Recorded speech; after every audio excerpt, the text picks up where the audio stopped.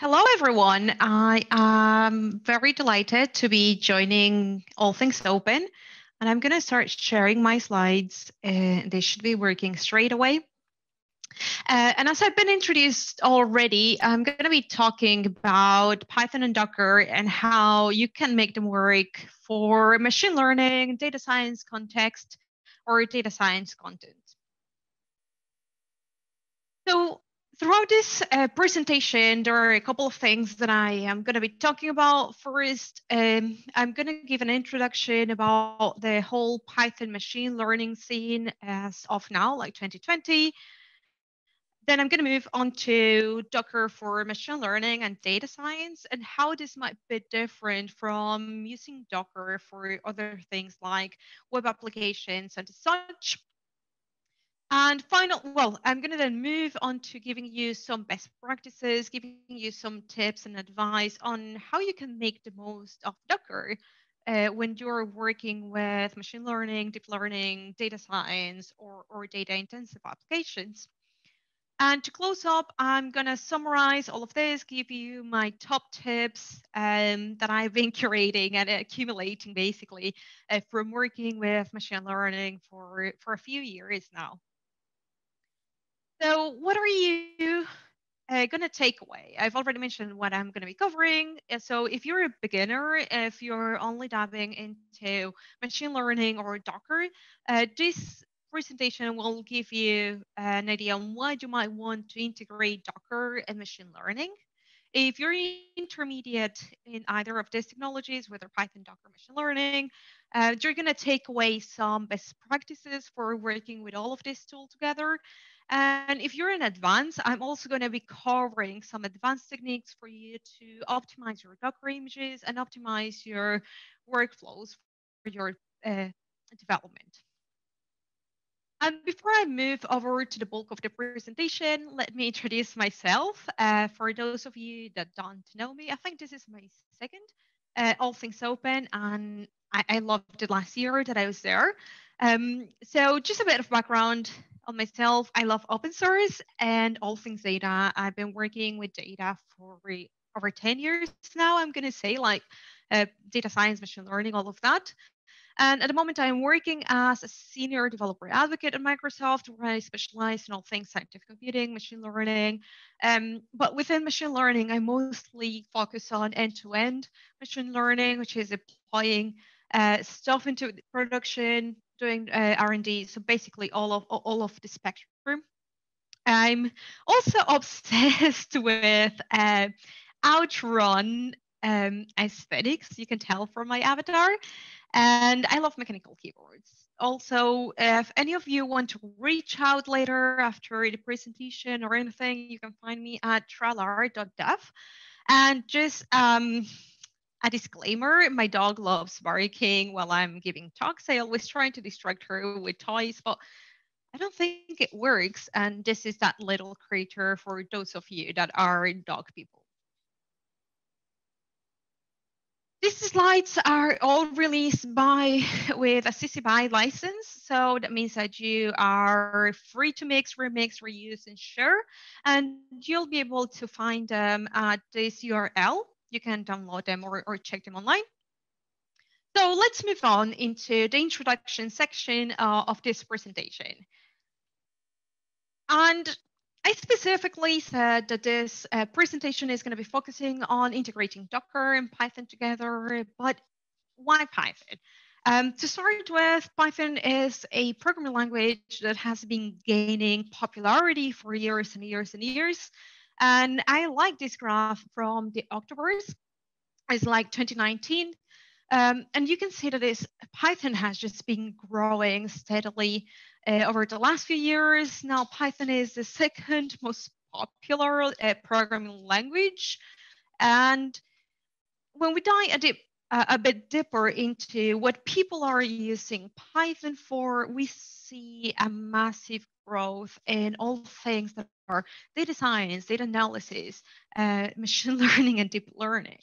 And a very good indicator of this is the increased numbers of tutorial notebooks that you are seeing now everywhere, whether it is GitHub, GitLab, now a lot of publishers for machine learning or science in general, open science, also allow folks to provide their code and Jupyter notebooks to supplement their research. And this has been a continuous trend, or like rather an exponential trend over the last few years. And every year, the Python Software Foundation runs this Python community survey to better understand how folks are using Python, what tools they use with it, and how, like, just to get a picture of the community and the whole programming language as a whole. Within last year, that is 2019, the 2020 survey is taking place right now. So if you use Python, I recommend you go and fill it in. But within the last survey, we can see that data analysis and machine learning are within the top 3 uses for Python. So we have data analysis as first, machine learning at third, and then we have different other uses. Because Python is such a versatile programming language, and it's very, very easy to use. I absolutely love it because you can use it for a variety of things. And I think that is both a blessing and a curse, because also a lot of the problems that we face within managing reproducible or deterministic environments within the data science community or data science context derive from this.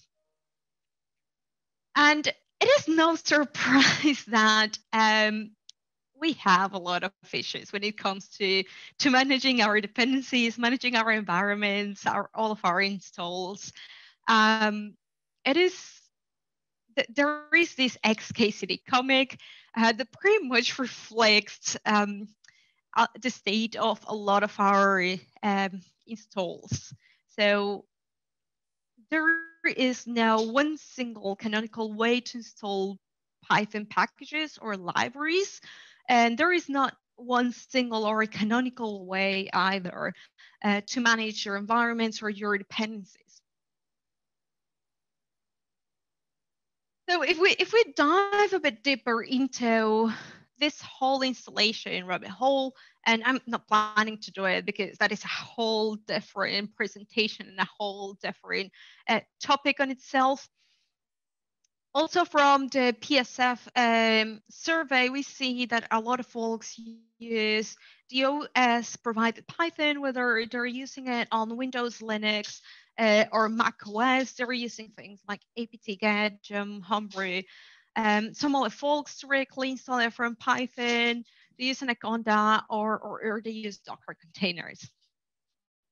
I particularly like the bottom option there where it says, well, I just simply don't update my Python version.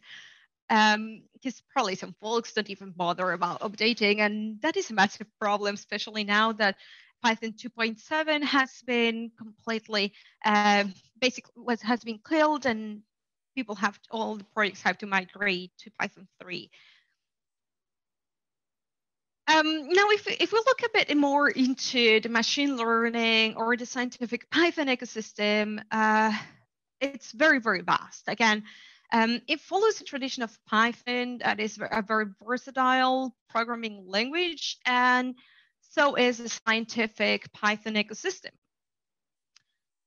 Some of the most commonly or most used scientific Python libraries are NumPy, Pandas, Matplotlib, TensorFlow, and NumPy is basically this library, this package that holds together a lot of that other all of the entire Python scientific ecosystem. And this is because NumPy was basically tries to integrate the array data structure and allows us to do amazing things with tensors in multiple, tensors, matrices across multiple dimensions. But if you go into the documentation for NumPy or dive deep into its code, you're going to find that NumPy uses OpenBLAS and Intel MKL. And this brings certain difficulties later when we're working with other libraries. It's great, but that's what it allows NumPy to handle all of these complex data structures.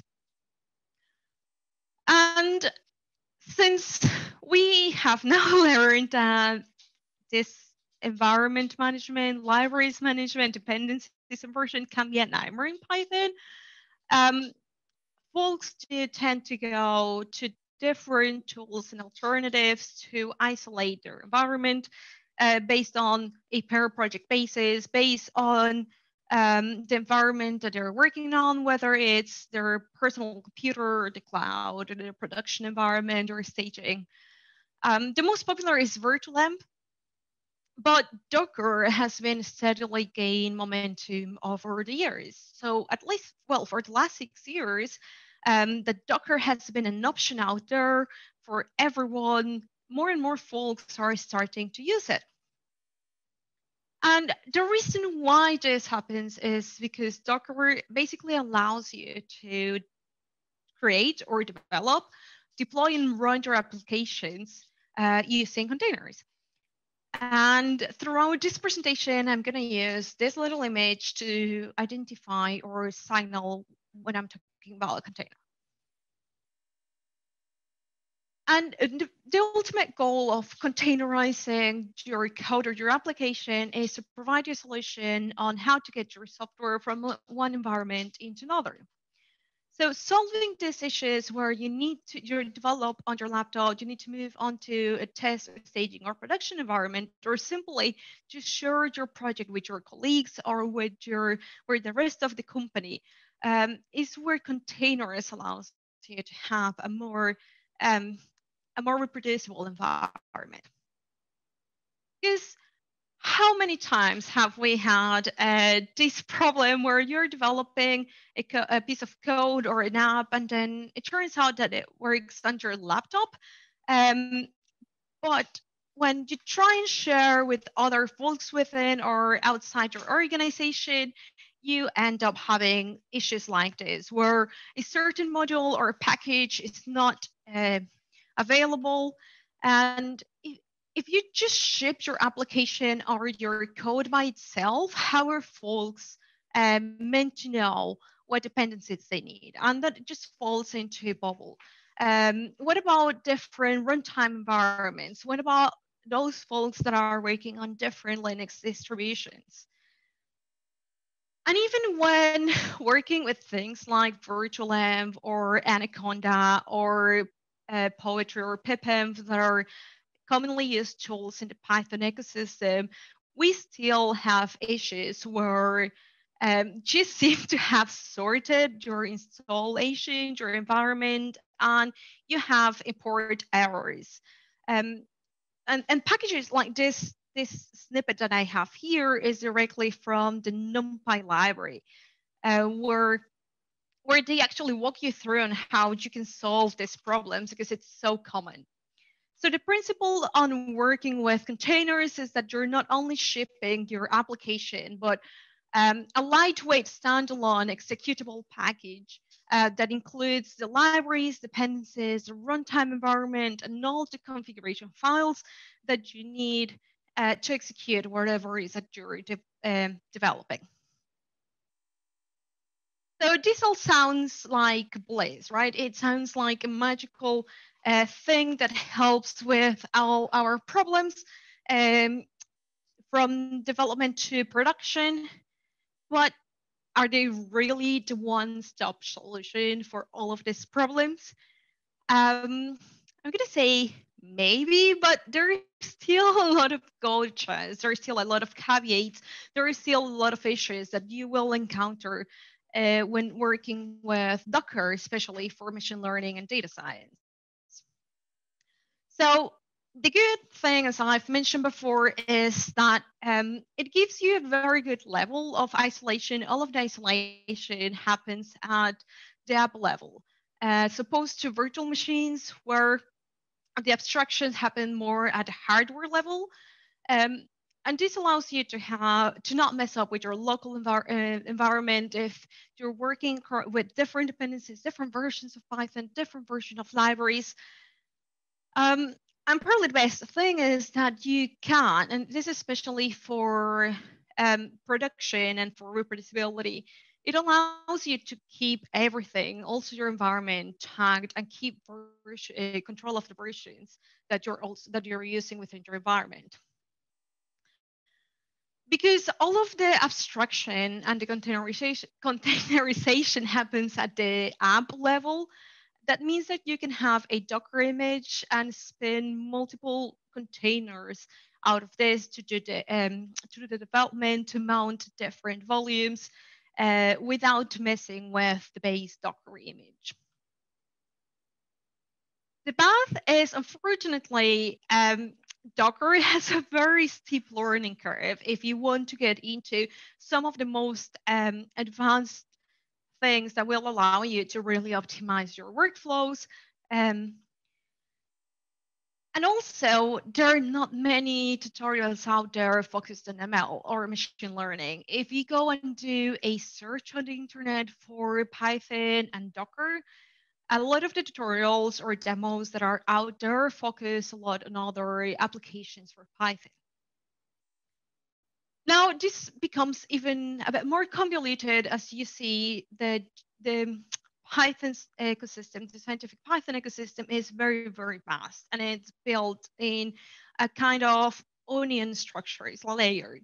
Um, so let's say if you are struggling to get the base components like NumPy, Python, Python working, you're going to have a lot of other issues with other libraries that are further down in the hierarchical structure. And this becomes even more complicated because sometimes we need to access GPUs. Sometimes we only have access to CPUs. We're working across multiple architectures, multiple operating systems, Python versions. Um, Deep neural are also extremely familiar, commonly used in machine learning. And that brings another set of caveats. We rely heavily on data visualization or on creating dashboards to share our insights with others. And we also build APIs to expose models sometimes. So if you think about all of the tools and all of the resources that a data scientist or a machine learner has to use at a given time, these systems can become very, very complex. So some of the most common pain points for us are we have a complex setup, we have complex dependencies.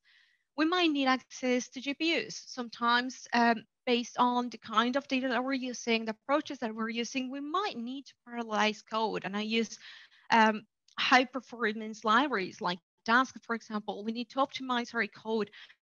Um, Also, there is also a lot of folks still, when you say machine learning, they straight away think that the output is going to be a model. And that is not always the case. And even if it's a model, not everything can be exposed as an API. We have a very, very big high reliance on data, databases.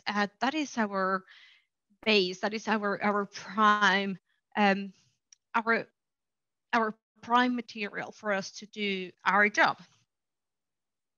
Also, our projects evolve very, very fast during the research and development process when we are trying different techniques, when we are trying to optimize our models um, based on certain accuracy measures that we care about.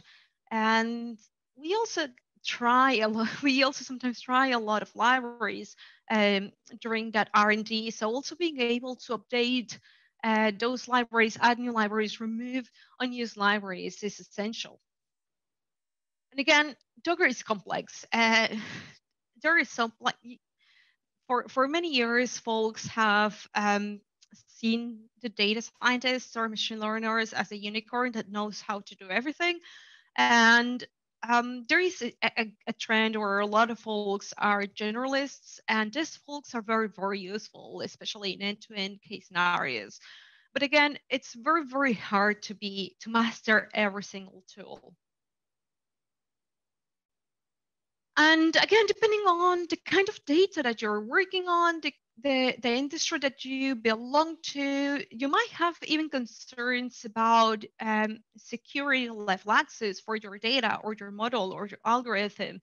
For example, now that we are dealing with COVID-19 and tracing, a very important concern is how do you actually handle data confidentiality? How do you make sure that data is only used for the purpose that is collected, and we don't have malicious intents or malicious consequences down the line.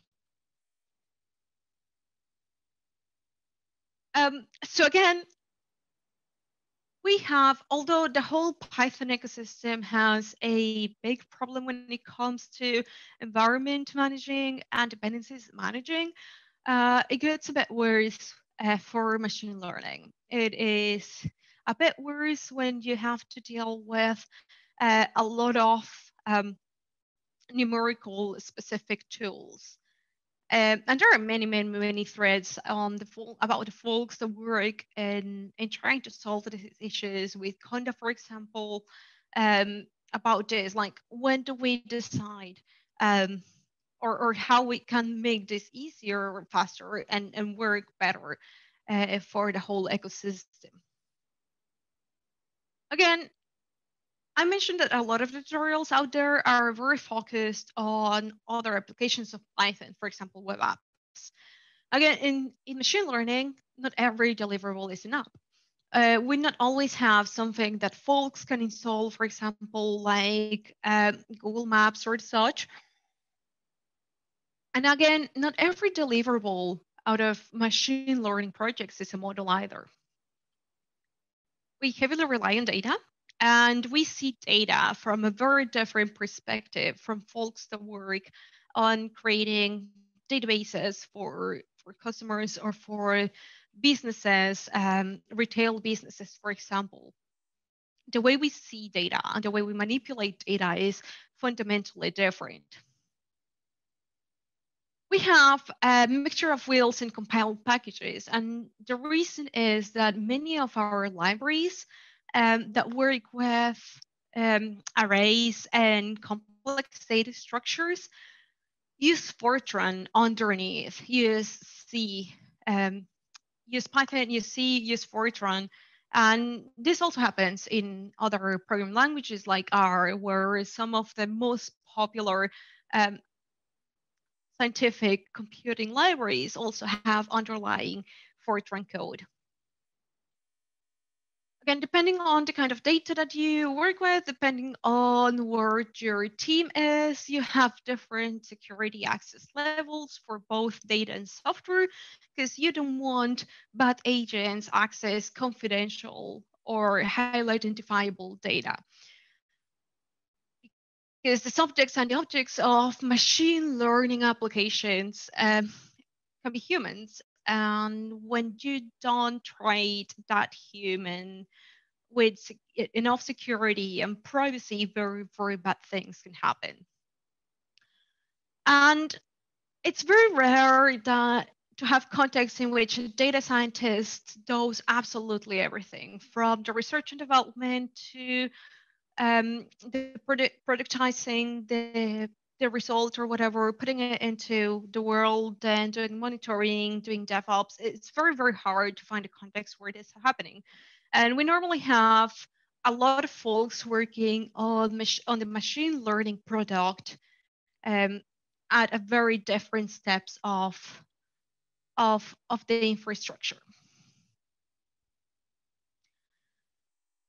And this is because, as I said before multiple times, machine learning is more than a model. It's more than just a code. There are a lot of different things that play into it. But for us to be able to have reproducibility, and this is very, very important, also for transparency, we have to remember that in data science or machine learning context, if one of these three pillars, whether data, code, or environment changes, everything changes. I know that other folks that work in different areas of development will say, well, that is exactly the same for us. Um, but our data and our code is so directly linked that the reproducibility implications of not tracing either of these three pillars can be disastrous. And this is why Docker gives us a very, very good opportunity. And the way we build Docker images is using a file called Docker files, where we are basically providing a set of instructions to install software, do configuration, pass environment variables. It's very, very similar to what you would do if you're using the shell scripting or Bash. I am showing an example of a Docker file that you're going to find in a lot of tutorials out there in the wild. And it's a bad example. And I'm going to be telling you why it is a bad example in the next slides. But let's first understand every Docker image diverts or builds on another another image. Basically, this is what it tells you what will have as a default, whether it's based on a certain flavor of Linux, for example, Ubuntu based, Debian Alpine. Then you provide a set of instructions that is actually going to install the different libraries, dependencies, configure your environment, and you provide an entry command that is specifically what is going to be executed when your container is started.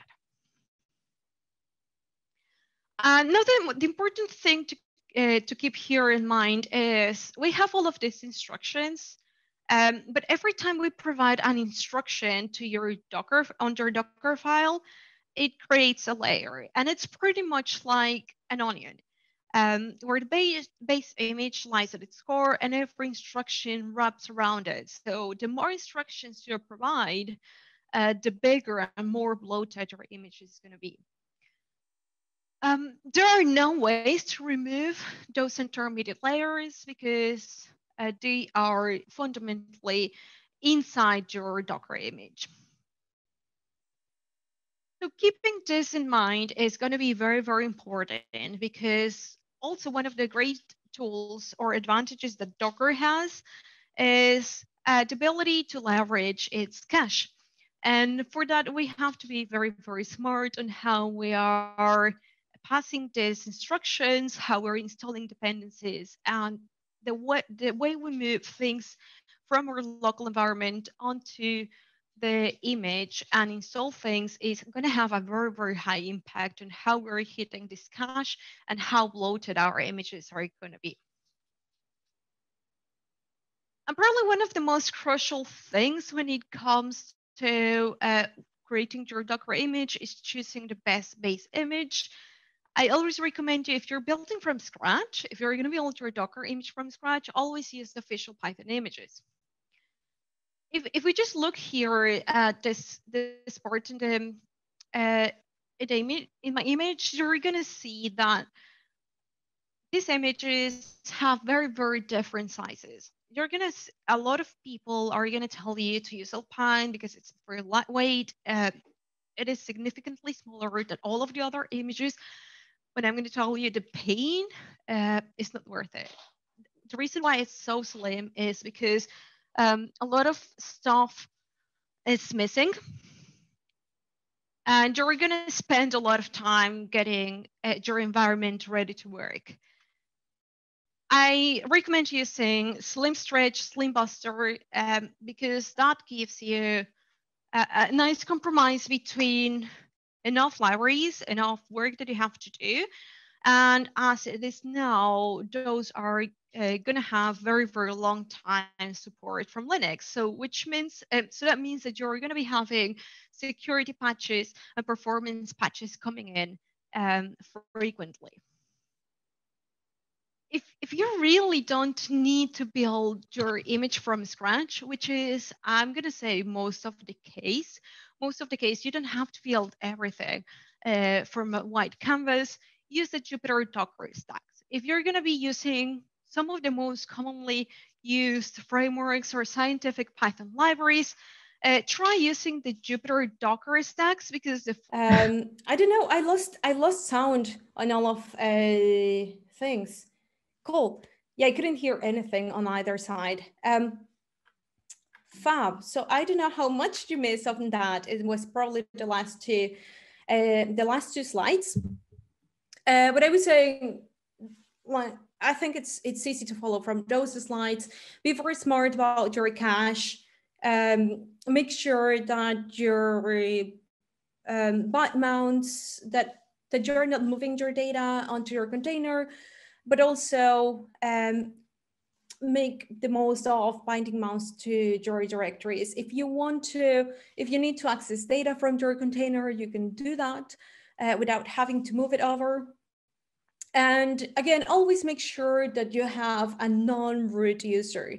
One of the good and bad things of Docker is that by default, you are a super user. And this is so that you can install system libraries using things like apt-get. But this is not what you want when you're working in a production environment or working with data. So always make sure that you have a non-root user to do all of your stuff. An advanced technique is using multi-stage builds. And I normally use this when I have a mixture of wheels and compile from source libraries in the scientific Python ecosystem. And I normally split it into two images. One that is going to have my compiled libraries, and then the other one that is going to have everything that I need to run my code. And this means that in general, my images are going to be small, but also Docker is going to be faster when it comes to building my images. So basically, from this Docker file that I have on screen, I would use the same command that I normally use to build my image, with the difference that first it's going to create this compiled image, compile all of my dependencies, and then move or copy the virtual environment into my final Docker image, which is my runtime image. But it's not going to be named like so. The image is going to be tagged as with the Docker tag that I specified. And this is very, very useful, especially if you need to use G-Fortran or GCC for any of the libraries that you're installing at any point. Again, I've mentioned some things that you can do to optimize your images and make them a bit more ready for machine learning, but don't reinvent the wheel. Again, if you don't need to build everything from scratch, use the Jupyter Docker stack. The folks are amazing. But there are also tools like repo2docker that if you already have your content environment file or your requirement text or your PPM file, or if you're working with Julia or R, I think you can have other languages, I can't remember. But if you already have those files or configurations for your runtime environments, it makes it very easy to create a readily usable Docker container out of it. And you don't have to worry about the Docker file. You don't have to worry about doing multi-stage builds or making sure that you're not a root user. repo2docker does all of this for you, and it's amazing. Again, if you are continuously using Docker images or containers and you're using it all the time, I always recommend building your images frequently. But nobody wants to do this manually. Nobody wants to kind of remember to update everything or upgrade every month. So delegate to your continuous integration tool. That way you only have to do it once. If you need then to upgrade, for example, every Sunday or build and tag a new image every Sunday at 2 o'clock in the morning, you can do that and make sure that That doesn't have to be a manual process, but give enough context with the labels that I've mentioned before, so that folks know who is still responsible if anything breaks down the line. So this workflow will blend in with other existing workflows, for example, where you're already using version control for your code. So when you create a new tag of your product or your application, then that also can trigger the continuous integration for your Docker images. But again, if you need to schedule a trigger, as I said, every Monday at 2:00 in the morning, because I don't know why, you can also do that. So then your image is going to be built based on that, automatically will be tagged, and then you can pull, you can deploy, you can ship your code pretty much seamlessly. And this integrates with all of the MLOps or data ops practices. So just to finish off, I'm going to give you my top tips.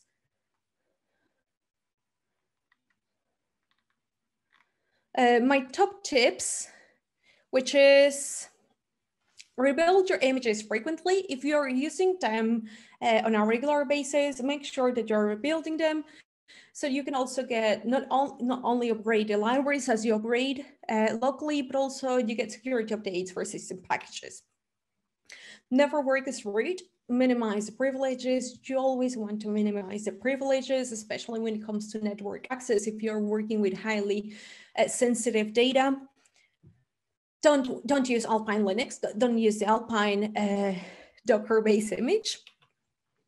Always know what you're expecting, pin absolutely everything.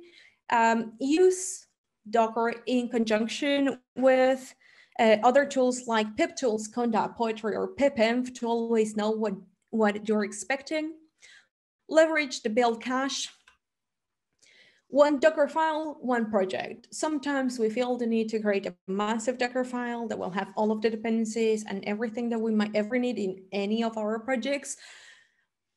No, use one Docker file per project. That also allows you to have a very good granularity on environment variables, especially when you want to deploy things.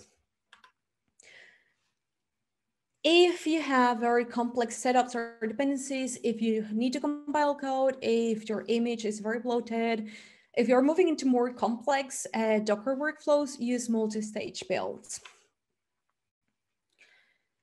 Make your images identifiable. And this is a practice that I took a few years ago, and it makes a huge difference.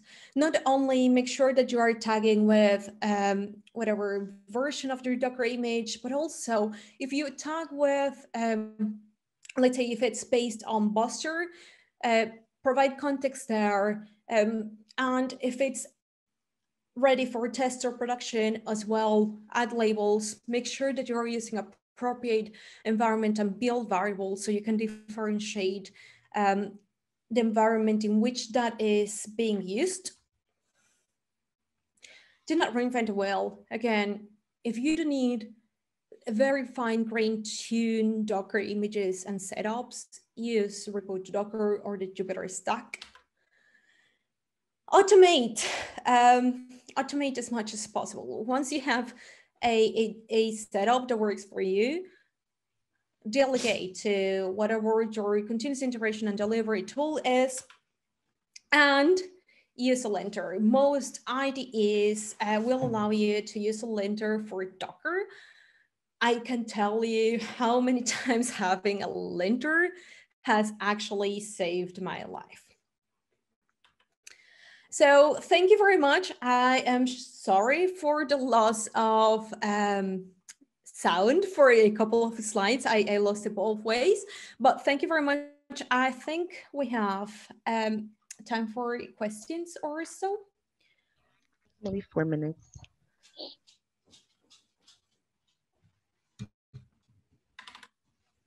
I think you have a question in the Q&A.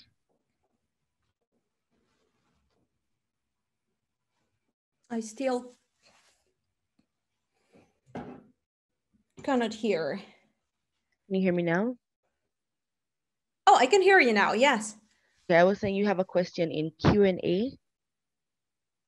Yes, I have a question. How should machine learning developers approach topics like CI and CD and the difference between development staging and production environments? I touched a bit on that on the presentation.